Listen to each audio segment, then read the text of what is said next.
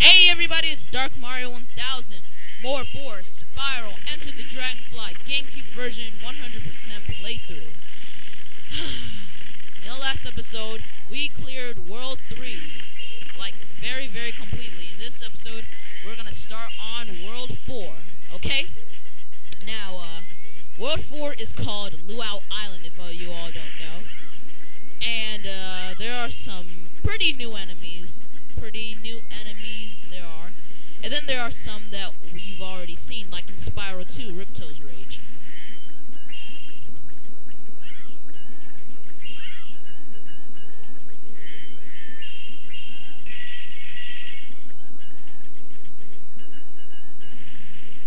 What could I talk about? There's nothing really to talk about. Okay, I got one. Okay, now, you know what's very, very irritating? Parents. I mean, you love them, you hate them, you love them, you hate them, you love them. You can't live with them, you can't live without them. Parents, I'm serious. One day, I was just watching, some episode that I've never seen before, okay? My mother's going to call my name. She's going to tell me to get downstairs. And I asked her, 8 more minutes, please. I didn't hear a response, so I just said, thank you, so I wouldn't have to come down. She still threatened me, so I go down there. She says, don't ever do that again. Now go up and watch your show. Now, that's bullshit right there. Hey, it's Gary. Oh, like Gary Oak. That's bullshit right there. How are you going to do that?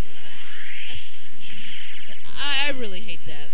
That's very wow. Anyway, you pick up a dragon rune right there and get that dragonfly. Talk. Hey, Spyro, boy, am I glad to see you. What's going on around here? Those Riptocs have decided to have a luau feast, and I just found out that we're the main course. Pork chops. Oops, sorry. Please save us, Spyro. The Riptocs have locked us all up behind these cage doors. We're stuck here waiting for them to come back. I heard them whispering something about hot and spicy sauce. I'd love to help, but how am I going to get you out of there? Each cage is sealed and can only be opened by finding and activating a switch. Find each switch to open each cage. Okay, so where's the switch? There it is. Activate that switch and I go free. Whatever. Okay, so, Porkins is trapped in a cage, and we just get these tourist Riptocs. Anyway, let's see. What else can we say about this? You get a dragon room. I got the dragonfly that was named Gary. Gary Oak from Pokemon reference, I guess.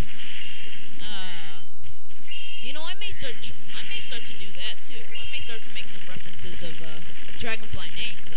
That's kind of a good idea. Alright, so anyway, you see those guys, those enemies, the tiki heads? Yeah, they originated from Spyro 2, Ripto's Rage. Yeah, I remember them so well. Oh, they make their second appearance in this game.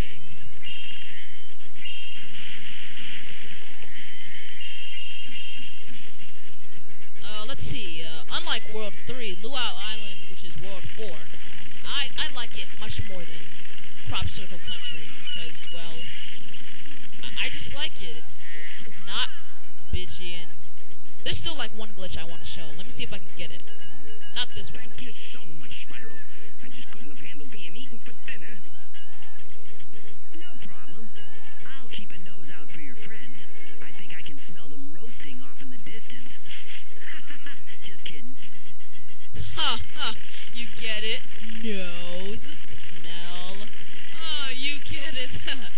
If you really do get it, please comment, because I don't get the joke. It's not funny at all. The joke is not funny. I don't get it, and if you guys get it, please tell me. Anyway, you see that cage with the dragonfly? We have to find a way how to open it. Based on the level that we've already did, and common sense sense tells us that there's like a big button somewhere around it to open it. And if you can hear that buzzing noise, if you look up, there's a dragonfly in the sky. See the green thing? Now, how do we get that? Let's go talk to the avatar over here.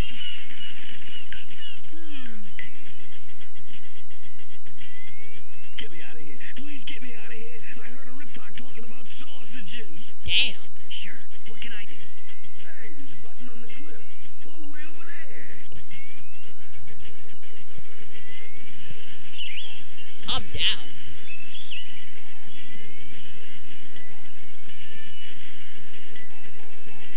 I think there might be an underwater cave somewhere around here.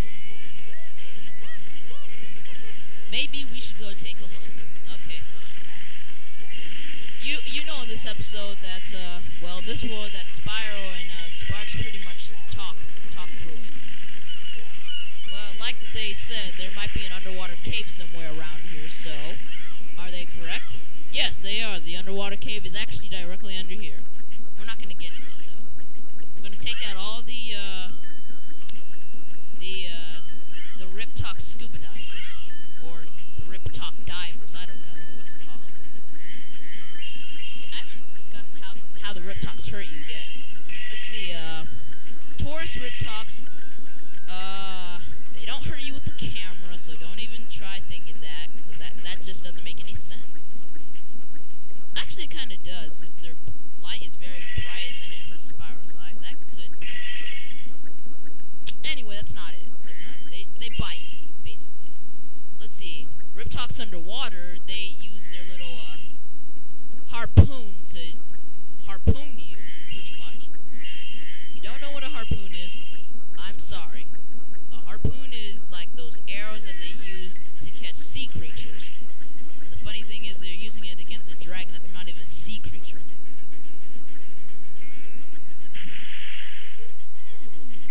And let's see, the tiki heads, they use their flaming hot dogs as weapons. It's a waste of meat. Waste of food to me. Unless dragon tastes good. I'm kidding. Aha! Spyro, I heard you on the island, but I didn't believe it. You gotta help me. One of the riptocs keeps calling me ham sandwich and asking me if I'd go better with mustard and mayonnaise. I wonder why. Maybe it's because your name is, I don't know, Hammy? Seriously, the avatar's name is Hammy.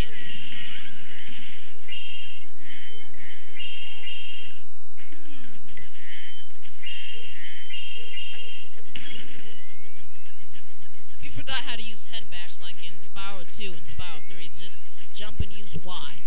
And actually, head bash will be actually good to get out of a glitch that I'm about to show. Not this, wait. Thank goodness you got to me before the riptocs could. Ouch! That was anticlimactic. I mean, the riptocs couldn't even move. God. Let alone bash their heads on the ground without being hurt. That's how dumb they are. Okay, we're getting up into, wow, 9 minutes already, so I wanted to show, like, all this part in one video. Oh, the glass is there. Well, I better not keep complaining. I better just keep playing before, you know, the time limit. Head bash. Thank you.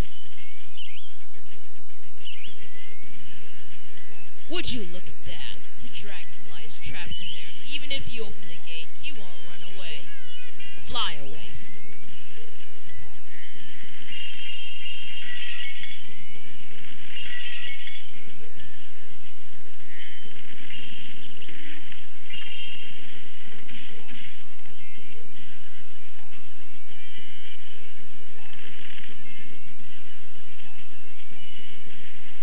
Okay, go into the super flame portal thing.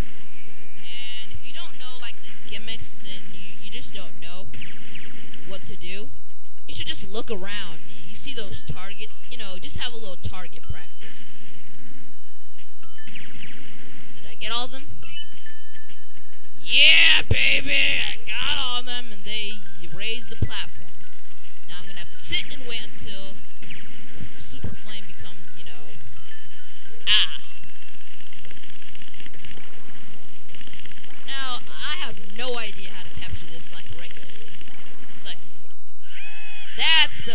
glitch where you just are stuck flying or hovering. And let me tell you, when you're in that glitch, there is no way to get out. You cannot move, you cannot do anything. But there is one control that you can use when you're hovering. There's like an only control that you can use when you're hovering. Hey, it's Socrates. Let's see, my reference for Homer is Homer Simpson. Oh, time limit. I'll be seeing you next time. Bye.